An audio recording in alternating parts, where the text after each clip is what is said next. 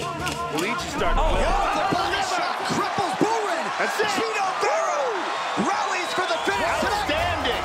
Outstanding. Cheeto Vera very pumped up. Here's that left, right on the button, and Luigi just immediately dropped. That is an awful feeling. It's the worst. Boom! Cheeto Vera, man, what a great comeback for him. Yeah. And taking this fight on short notice. Right. And what a fantastic result. Oh, and he's in the mount. Look at this. Can he just pay him back for some of that ground and pound he was giving him a second ago? He's got the back. He's on the neck. Giant He's on tight. the neck. He's got it. That's tight. That's it. Cheeto Vera submits Noel and Hernandez. Wow.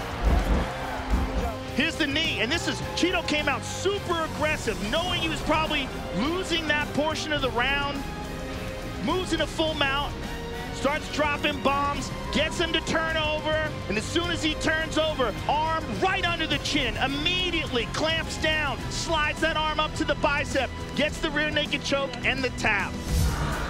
Cheeto's got the submission attempt. Kelleher has to decide what he's going to do with it. Is he going to let go and try to separate or get the takedown? And here we are.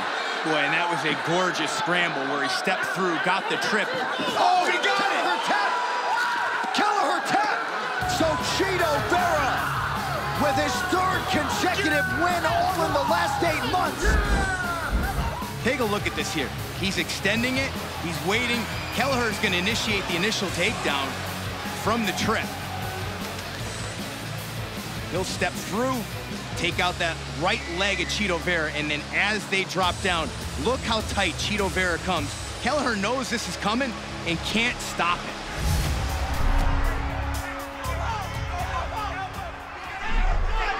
He needs to settle down and get position. Oh, and now the left is under the chin as Vera will again try to put the squeeze, and there is the tap. What a comeback. Marlon Cheeto Vera by submission to quiet this crowd.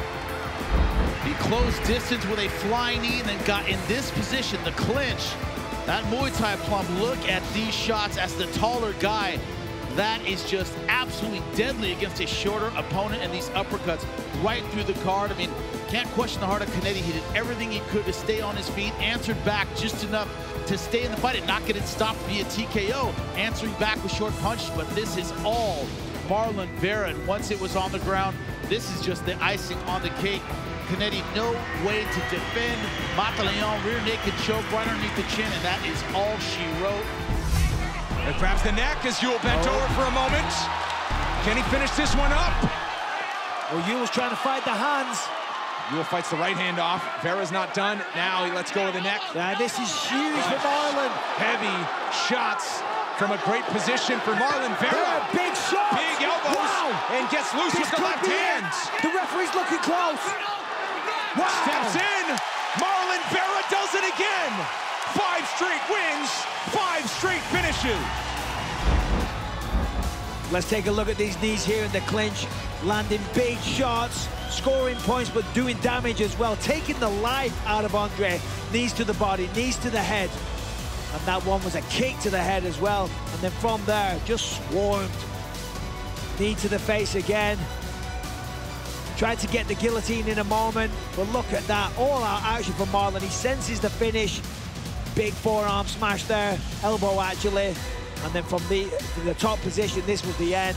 Pouring down punches, elbowing him in the face, just putting pressure on him, absolutely relentless. And the referee made the right call. Beautiful performance.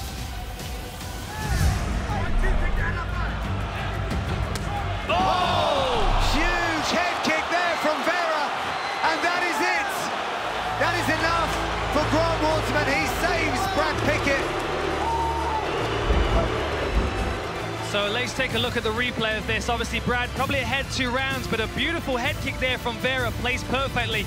Brad looked to try and recover for a second, but he wasn't defending those couple of shots, and Grant Waterman did a good job of stepping in there.